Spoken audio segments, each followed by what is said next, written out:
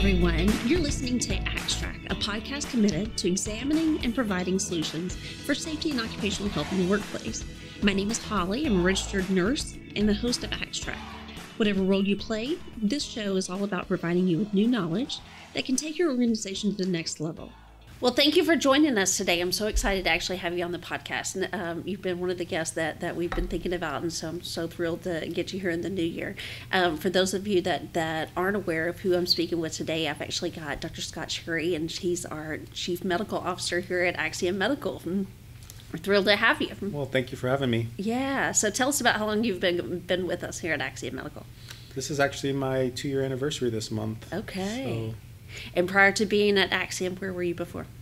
I was a medical director at Memorial Hermann Health System, helping lead their internal employee health program as well as their external-facing occupational medicine retail division. Awesome. Well, we're thrilled to have you again. Well, one thing that caught my attention when November rolled around was the BLS numbers came out. And what caught my attention actually specifically were that whenever it was showing that for the total recordable health cases that were there, that they were unchanged for the private industry, they came back at, like 2.8 per 100 full-time workers, despite all the advancements in automation and, safety initiatives, et cetera.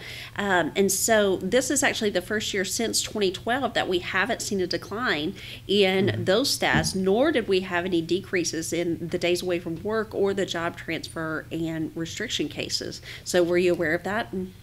I loosely follow that. That's not on my quarterly radar, but I do, get sentiments from industry about kind of occupational injury and then even occupational illness. Yeah.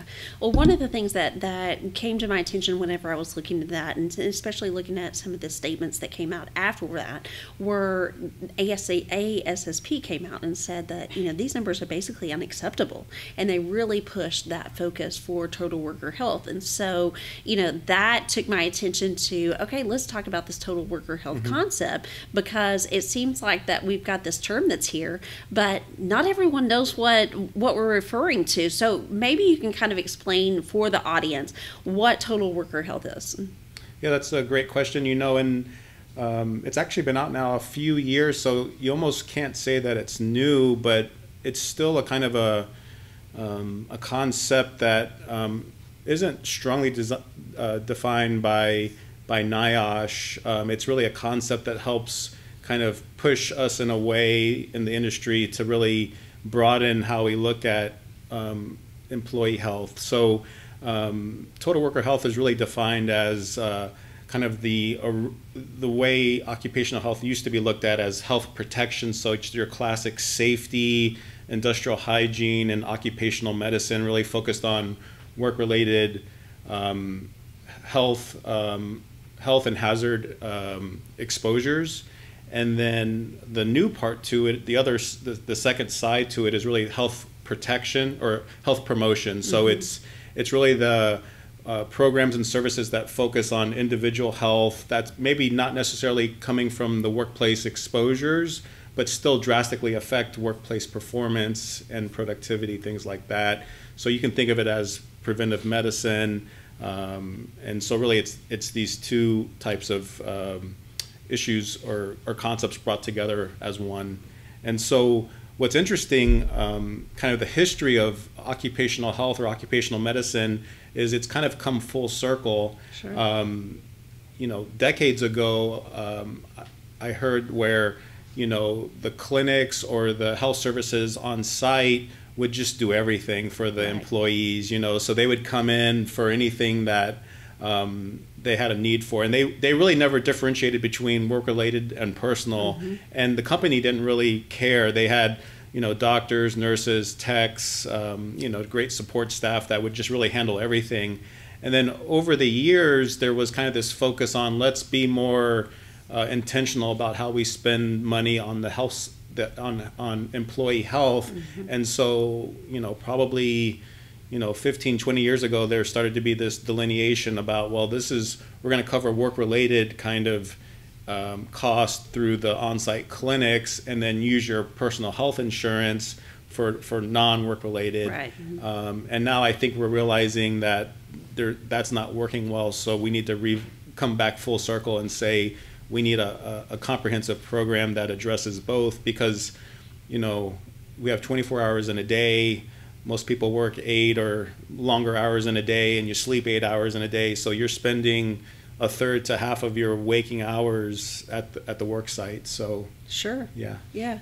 So talk to us then about where did this concept originate? So you said that you know, we initially were at that stage, and then we kind of moved away from that. So was it NIOSH then that brought this up, or where did this term total worker health come from? Correct. So, you know, NIOSH is the research wing of the CDC for occupational health, and so they're really the champions from a government policy perspective on these types of issues. So they're the ones that have coined that term, and they're the ones that are promulgating concepts, and I wouldn't call them standards yet, because it's really a voluntary kind of program.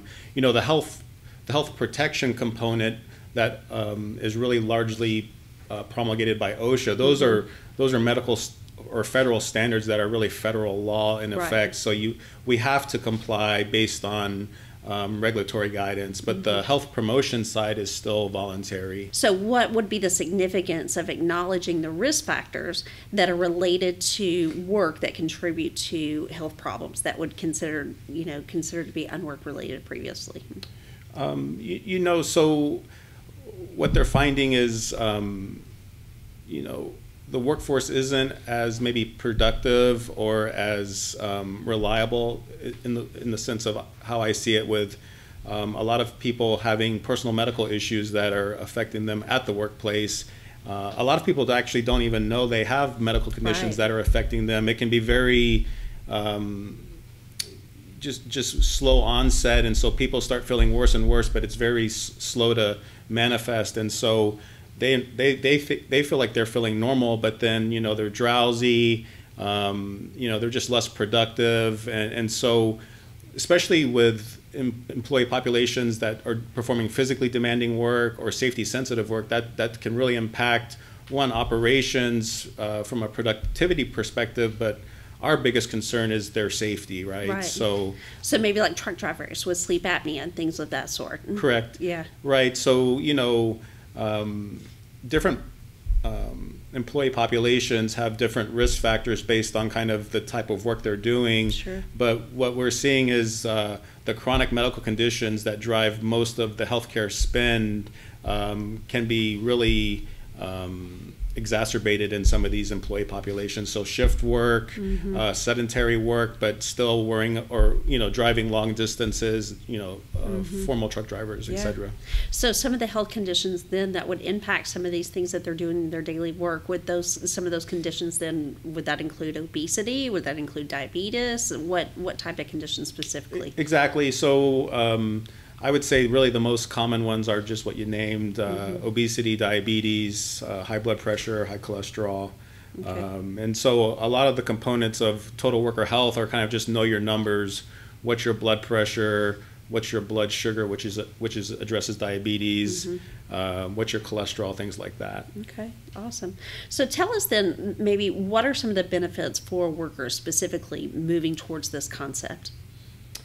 For workers, for employees, you know, and maybe it's a selection bias that I got when I would see people in the clinic at a work site, is that they thought of me as their doc, like they didn't go to any other doc. So it was interesting for me because some of these employees were, you know, across all age groups. So you might have someone in their 40s, 50s, and 60s that, you know, is not really having their own primary care doctor that they can develop a rapport with and really make sure that their health is optimized. So for employees out there that have no engagement with the health system personally or even work related, they may know nothing about actually their health. And so what's interesting is most people know they need to maintain their car, they need to get checkups for their equipment.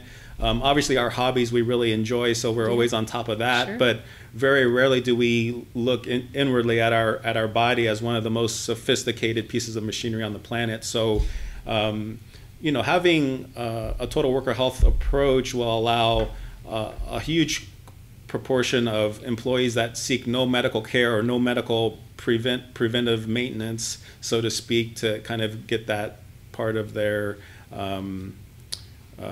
as part of their assessment. And so what's so crucial is if you can catch things early, it can dramatically affect the outcome. So if you can catch somebody with just elevated blood sugar before they're diabetic, you can quickly make changes.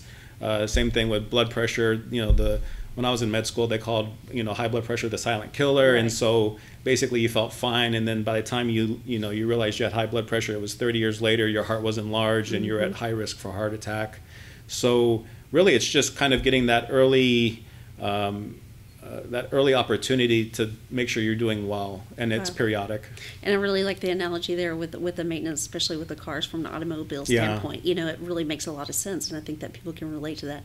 Well, thinking about it, then shifting gears and looking at it from the employer standpoint, what would the benefits be there? For the employer, there's actually a lot of benefits as well.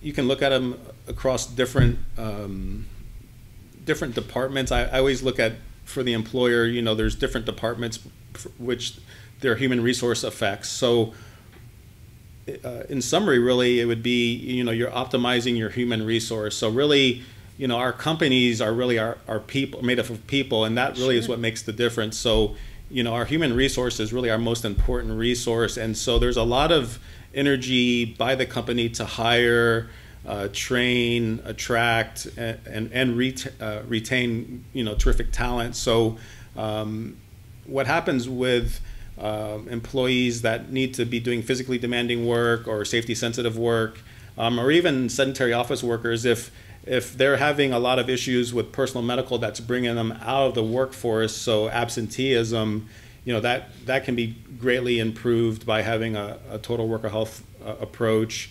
And at the same time, if they're not feeling well but still coming into work, you can greatly improve presenteeism, and that's where people are at work but they're not as engaged as they could be. And then from a monetary perspective, you can look at short-term disability, long-term disability, and even workers' compensation cost and rates. And I would think that would also potentially impact their injury records as well, because if you have a fit workforce, then obviously they're not as likely to be injured on the job. Yeah, I agree. Yeah. Okay, awesome. So what are some of the issues that are relevant to advancing worker well-being through this total worker health? I think it's a new concept, so and it doesn't have specific guidance per se, so it's left really for every company to kind of look at what their needs are and kind of implement what they see as most important to them. And so since there's not a mandate to do it and there's not specific guidance, that may kind of see this slow start to adopt total worker health. And I also think it's just a huge cultural shift. Sure. And so those are the things that I've kind of seen in my perspective on what's been holding up total worker health implementation. So from an opinion basis, do you think that this is where we will ultimately end up? Is that this will be something that will be mandated or not? That it's hard to say. I actually rotated through OSHA as a medical resident, and it was very interesting to see the political perspectives of OSHA and the legal perspective, because I'm thinking back to social studies class and how does a bill become a law, and someone told me, well, an OSHA standard doesn't go through that process, and so it goes through a whole other process that I'm really not an expert on, but basically if an OSHA standard is passed, it's considered federal law. So there's a lot of lobbying and a lot of input from industry, and I do understand when an OSHA standard is passed, it does incur a lot of cost to industry and things like that. But I think one thing that we're recognizing in America is our health outcomes on average are just mediocre or poor for the amount of money we're spending. And I would say that's for personal medical and potentially occupational. So there needs to be some kind of synergy of those two health systems working more effectively together. So I'm optimistic that this will be the future. Right. So, taking a step back then and looking from the broader picture. So, for those organizations that haven't implemented this type of concept, or they don't even know where to get started, where would you say that beginning point would be? Where would they start? So there's I'll call, there's two options in my mind. There's kind of the self-help option, and then there's the seek professional help option. So the self-help option, you can go to the web and look up NIOSH Total Worker Health, and they have toolkits that can help guide, companies, institutions, leaders to kind of get a sense of what they need. I'm probably a little bit biased because I'm in the field, but sure. I think hiring or engaging a professional consultant or a partner that can help with your occupational health needs, that has experience with the total worker health approach, is really the most efficient way. A lot of friends of mine will go to Google to kind of right. Google their medical issues, and then they'll come to me after and say, I don't know if that was helpful or not, but the NIOSH toolkits out there are really good about giving you the big concepts, but still there's a lot of work that needs to be done at each organization to really determine their needs. So there may be health risk, so you're looking at this from a population health perspective, where you're looking at, maybe injury rates, but also your prevalence of certain chronic medical conditions across your populations, because you want to really, everyone has limited resources, whether you're a huge Fortune 500 corporation or, a mom and pop kind of company, but you want to focus on, two or three of the biggest difference makers you can in your population health approach. Mm-hmm. So, I think once you kind of open up that toolbox and start kind of getting a sense of what's all included, you're still gonna need to partner with, an option that can help really bring the expertise and the operational approach from a healthcare perspective. So you'll definitely need someone to oversee this piece, and typically, yes. whether that's internal or external, right. You'll need somebody that's able to come in and assess your population, determine what your specific needs are, and then also help you to implement some of these tools. Is then maybe what I'm hearing you say? Correct. Yeah, mm-hmm. yeah. Okay, and so whenever they do start this, how would you say to them that they would gauge their effectiveness? How could they measure things like that? Gauging program effectiveness, you can think about it as, I think the classic approach is leading indicators and lagging indicators. Mm-hmm. And so, leading indicators can be program participation rates, to make sure you're, get a sense of how many of your folks are actually participating in these programs.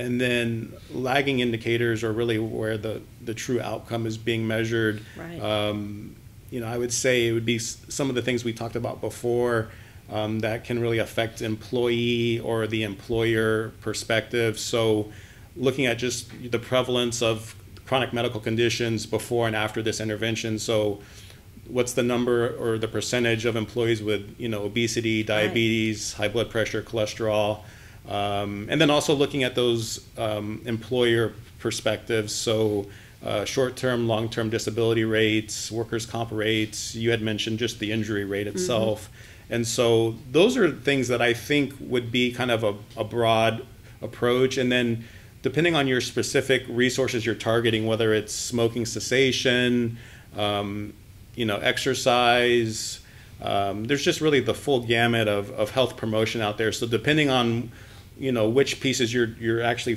targeting on, I would have those as a lagging indicator. Okay. Yeah. And then one other piece that I was just thinking about while we were discussing is, how do you address this then from an employer standpoint of the personal health information?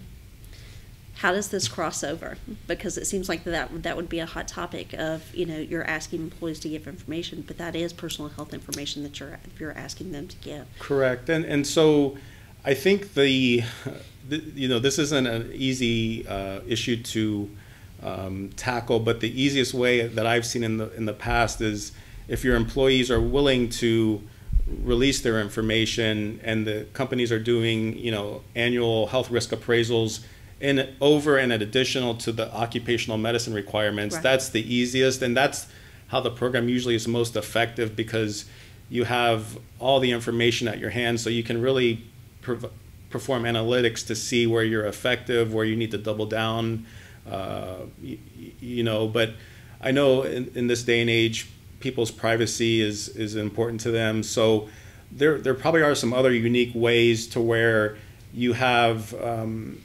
if not everyone's willing to sign a release to have their information shared for this program, having a very targeted approach. So you may have on the health protection side, so the classic OCMED, safety and industrial hygiene component, that part, most companies are doing well. And then it's just being able to interface with the personal medical side from the health insurance plan. But they can usually provide de-identified information about big picture, epidemiology, so to speak. Sure. So having, what's your prevalence of those chronic medical conditions, and are they changing over time, without divulging individual information. So you can have a tiered approach. Yeah. But that is a challenge, because those systems are very different and privacy laws are different. So that's a good question. Yeah. Well, thank you for the information. Is there anything that I haven't asked you about specifically that you feel like that we should address? No, I felt like that's a pretty it's kind of an overview of standard. Yeah, it's a pretty good overview of total worker health and some of the benefits and challenges. Mm-hmm. Yeah. Well, I definitely think that this will be something that we'll be exploring more this year, especially, us as an organization, because obviously we want to be advocates for moving this forward, advancing the purpose and the cause, and helping other organizations to be able to, take care of their employees in the best way that's possible. So I think that we'll be drilling down maybe into some of these individual, pieces that come along with us. But I think that this is a great start, and we appreciate your insight. I think it's just like the classic first person on the dance floor, but as you were closing, one thing did pop into my mind, so I just like to share. Total worker health is a very large program to implement at one time. So, I think it's very appropriate for companies who are just starting on this process to even, look what's out there, find a good resource, but maybe just implement one or two pieces of this at a time, and slowly start going. Sometimes there can be this overwhelming effect with a new project, a new corporate project. So, it could be just, a small slice of total worker health, and start moving forward that way. So that's probably my only suggestion for for leaders, and for companies that aren't sure if they really want to go down this path, since it's not a mandatory program yet. So maybe something along the lines of implementing, annual wellness or something along those lines. Yeah. Something like that. Yeah. Yeah. Great. Okay. Well, thank you again. I appreciate your help. And like I said, I'm sure we'll be following up with you in the future as we dig it on this. Well, it's been my pleasure, and thank you for having me. Yeah. Thank you. If you'd like to improve your own occupational health program, we invite you to contact Axiom Medical at 877-502-9466 or visit our website, Axiom, AXIOM, LLC.com.